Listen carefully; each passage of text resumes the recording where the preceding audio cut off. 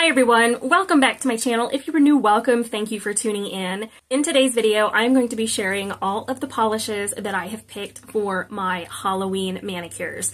I was able to become part of a lovely collaboration with a group of ladies here on YouTube that are putting together Halloween racks for this year. I had my fall rack just go up and I did not even think about putting a Halloween rack together.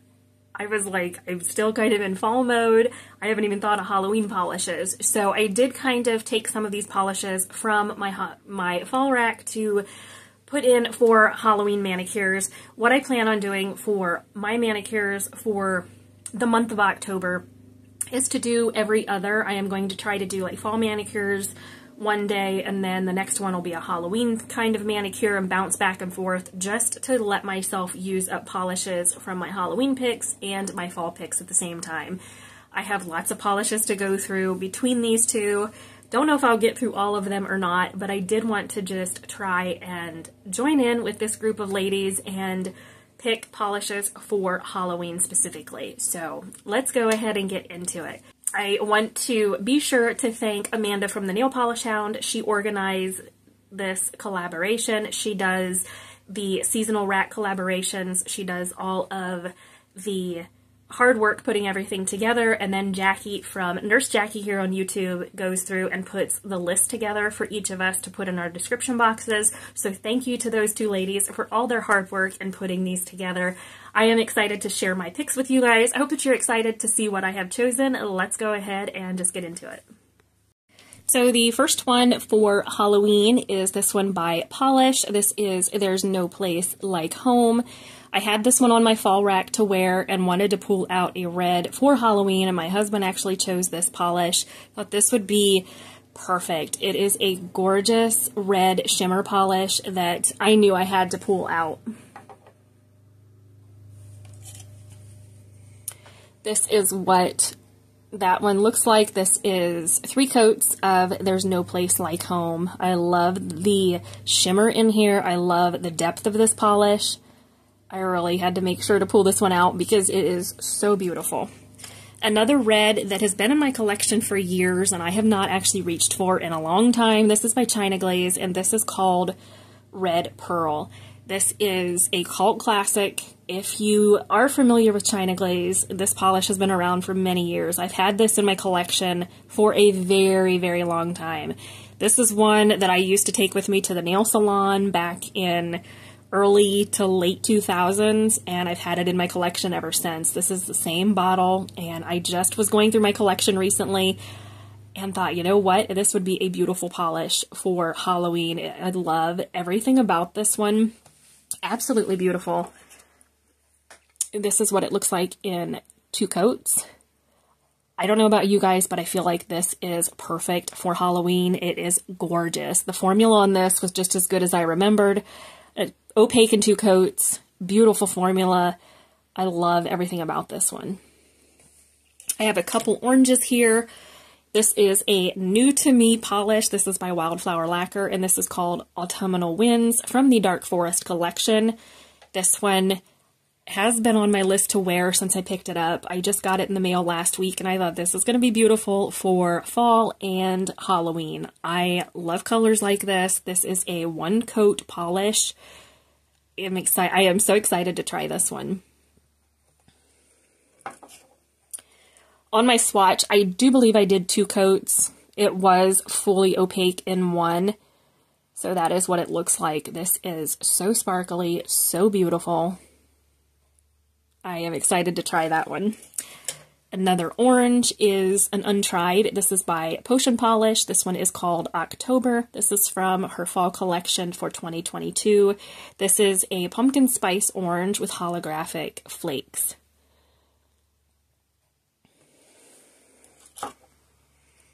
This is it in 2 coats. I thought it was going to be similar to the Wildflower Lacquer polish. In person, they definitely are a little bit different. I don't know if they're looking different on camera. I feel like this one is much brighter. This one's more of like a rusty spice orange. This one's a little bit brighter. But I thought both of these would be perfect for Halloween. Who doesn't love a good orange manicure? So I'm excited to try both of those. I picked a gray polish. I don't have many colors like this in my collection, and I was trying to figure out what I needed. My husband's like, you need a gray of some sort. You need a dark gray or something. So I pulled this one from Morgan Taylor. This is called Smoke the Competition. This is from the Disney Villains collection that came out a few years ago. It is a cream polish, one of my favorites. This is opaque in 1 to 2 coats. I did 2 coats on my swatch for full opacity, but I thought a good gray cream would be really nice for Halloween manicures to pair with some of these other ones. So this is what that Morgan Taylor polish looks like in 2 coats. Really nice formula. Not sure what I'm going to do with this particular polish for manicures yet, but I think I do plan to pair it with a few that are coming up here that I'll be showing you. So that is 2 coats of Morgan Taylor Smoke the Competition. Then I pulled one out from Bee's Knees Lacquer. This is also an untried for me. This is They're Coming for the Snail, and this was polish pickup for June of this year. It is a beautiful blackened base with purple to green shimmer, and it is a magnetic as well. I think I have a magnet here somewhere to show you guys what this looks like. I got this because I loved how it looked. So you can hopefully see that magnetic shift there. It definitely brings out the shimmer, and you see a whole host of the green shimmer here, and then the magnetic shift is that purple. I thought this would be a really fun one to wear. This is 2 coats, and I did magnetize it so you can see, running across the top of the nail, you can see the purple magnetic pull there. I thought this would be beautiful. I have not wore it yet, and I was definitely needing something like this, and I thought, you know what, I haven't tried this one, let's try that. I think it'd be perfect for this. And I have a basic black. If you guys have been watching me for a while, you know that this is one of my favorites. This is Salon Perfect in Oil Slick. It is just a basic black cream. This is my original bottle, and it is roughly about 1/3 of the way gone. I did buy a backup of this recently because I love it so much. It's one of my favorites. It is a very good quality black, almost a 1-coater. It is just a black cream. Then we have a couple purples. This is another one from Wildflower Lacquer that I have not wore yet. This is Oodles of Caboodles. It is very similar to Autumnal Winds. They have that same bigger particle shimmer in there, and then there is holographic sparkle in both of these. I thought both of these together would work as a manicure. I've done that with other manicure combos in the past where I loved the purple and the orange. I'm kind of planning that this time, but we'll see what happens. But I thought this would be a lovely addition for a Halloween manicure. So this is what that looks like in 2 coats. Very nice, very sparkly, absolutely beautiful. That's 2 coats of Wildflower Lacquer Oodles of Caboodles. Another purple, this is one of my favorites. This is by China Glaze. This is called Purple Tonium, and it is a beautiful, like, metallic purple. This is opaque in 2 coats. This came out in the 2021 Halloween collection, and I love this polish. I've worn it once, I think, and I loved it then, so I definitely had to pull it out. Again, I believe I had this on my fall rack, and I think I just pulled it off of there. But that is another great quality purple. This is what it looks like in 2 coats. I don't know about you guys, but I love a good purple manicure, and I don't wear them near enough, but this is just really speaking to me. Absolutely beautiful. Another purple from Wildflower. This is untried. This is Perfect Phase to Shine from the Dark Forest collection. This is absolutely beautiful. This is almost a 1-coat polish as well. It has a little bit of shimmer that I am seeing that's shifting to like a copper to gold, and even maybe a little bit of green or aqua down here at the base. I don't think my camera is going to pick it up, but there is just a little bit of a subtle shifty shimmer in here. On my swatch, this is what it looks like in 2 coats. In person, I'm not seeing much of that shifty shimmer, and I don't know if it was just me looking at the bottle. I don't think this has that shift to it, but I feel like in the bottle I was seeing other colors. But on the nail, I am just seeing that purple, and then I feel like there's a little bit of a pink shimmer in here as well. It looks beautiful. Another untried, this is from Bee's Knees Lacquer. This is called It's an Effing Promise from the Kingdom of the Wicked collection. This one is a little bit more squishy on the nail. I believe I did 3 coats for my swatch. I could not remember how this looked on the nail, and I swatched it for this video and thought it's a little bit more squishy. I may pair this over a similar base color and just add the shimmer over top for just a little something extra. It's a little bit more sheer than what I remembered. You could definitely build it up in 3 coats, but I thought the color with this one would be perfect for Halloween because you've got this beautiful purple base, and then you've got this green, glowy, teal green shimmer in here that I thought would be perfect for Halloween. This is what it looks like in 3 coats. Definitely comes off a little bit more mulberry-esque as a base to versus purple. I thought it was purple, but I guess it's a little bit more mulberry here on my swatch. And then you have that green shimmer there as well. The next one is a green. This is one that's an untried for me. This is by Great Lakes Lacquer, and this is I Have Been Her Kind. This is a duochrome polish. It is, you solely see that beautiful green shimmer, but in the bottle, you're also seeing like a red to orange shift as well. Now, I will say I don't notice that on the nail quite as much as I do in the bottle. I was a little bit surprised by that because I thought my memory was thinking that this was a little bit more shifty on the nail, but I feel like in person it's really not. This is it in 2 to 3 coats, and I feel like you're basically getting that green polish look, whereas there's not a huge amount of shiftiness. I'm trying to see in person and I'm not seeing a huge amount of shift, but in the bottle you do get a little bit of a duochrome effect to this one. So that is 2 to 3 coats of the Great Lakes Lacquer polish.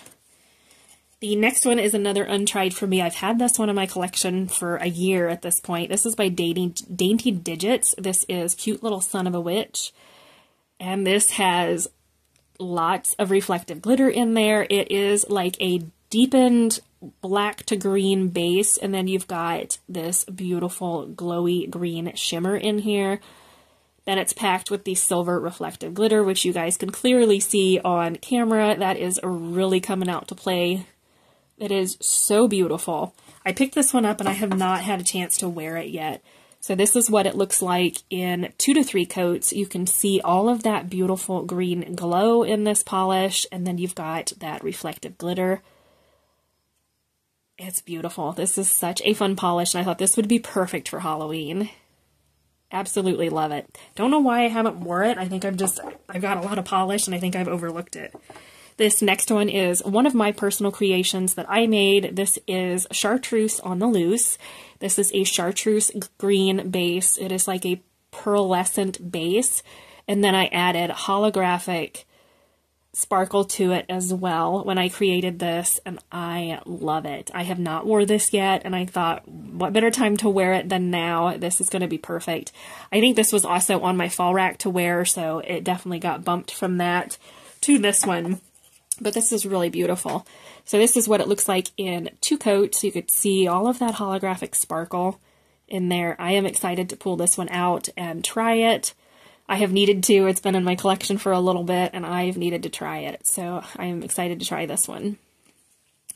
Then I have a bright yellow. This is by Different Dimensions. This is called Squeeze the Day. This is a bright neon yellow.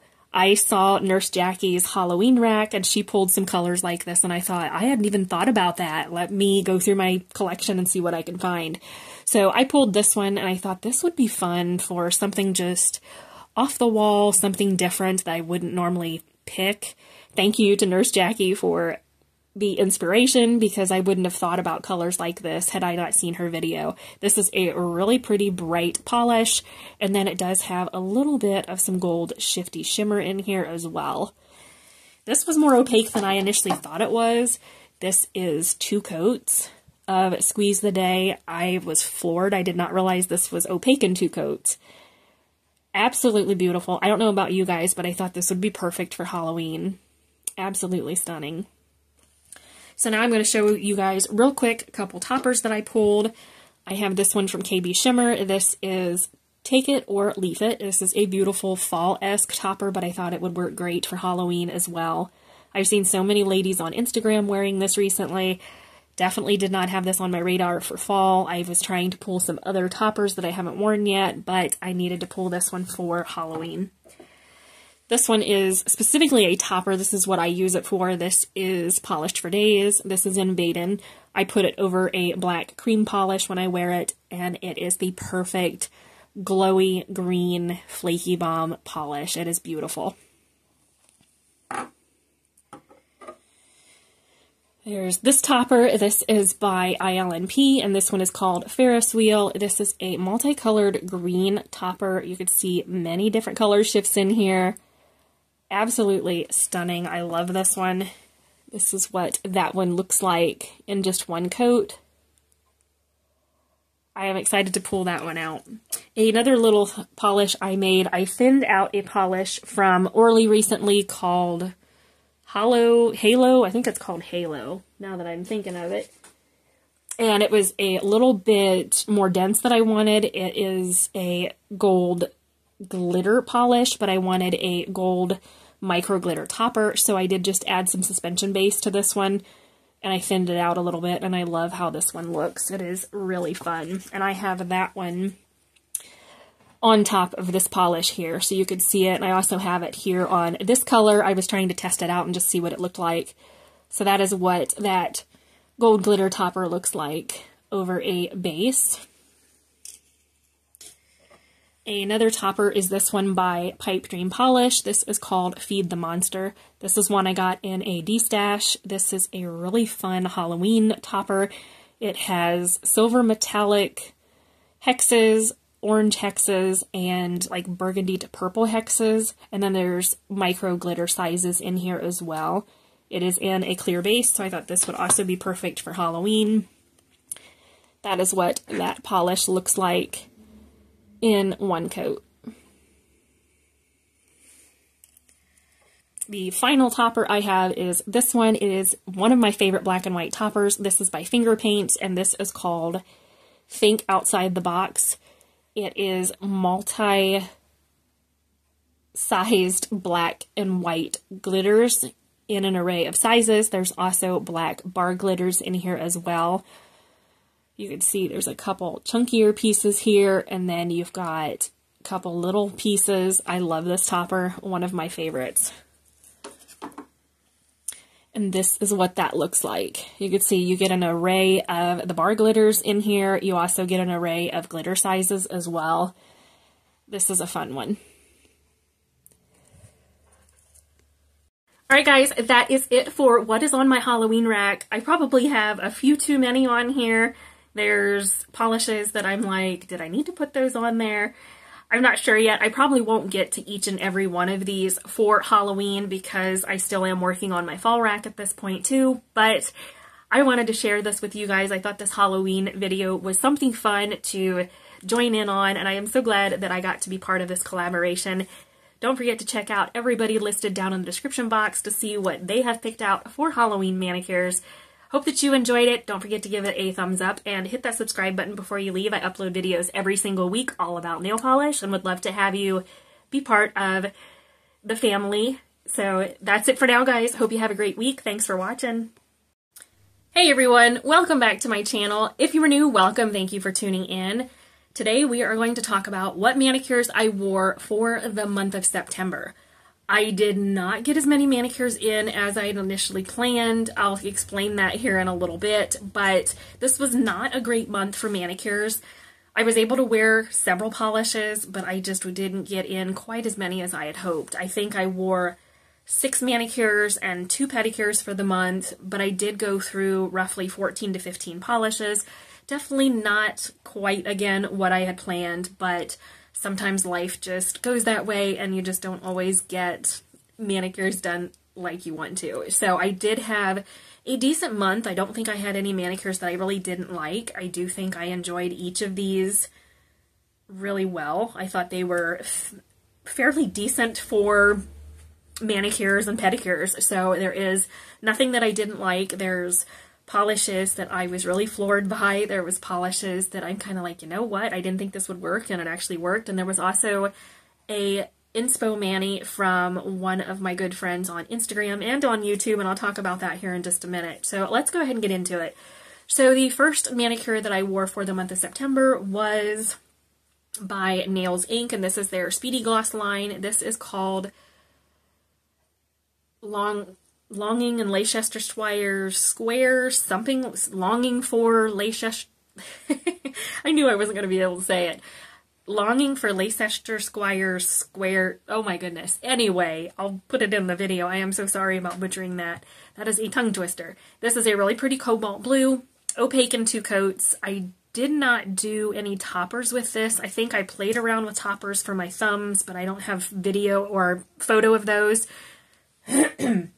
So I can't show that, but I just left it. I was going for a cobalt blue. I needed something, I needed something